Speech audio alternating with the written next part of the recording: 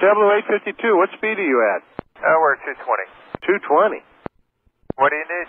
Well, no, 212, I'll tell you what, you go to 180, turn right heading 060, and I'll run the guy behind you that's doing about 100 knots faster on the ground speed. All right, you want to play games?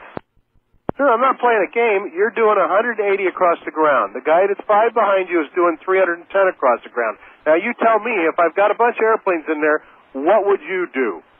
Can you assign speed, sir?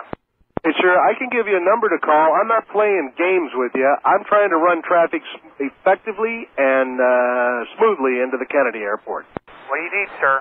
At least 230. All right, JetBlue 852. And JetBlue 852, not for nothing, but your assigned speed coming in over Cameron is 250 knots. Or if you come in over Lindy, it's 250 knots.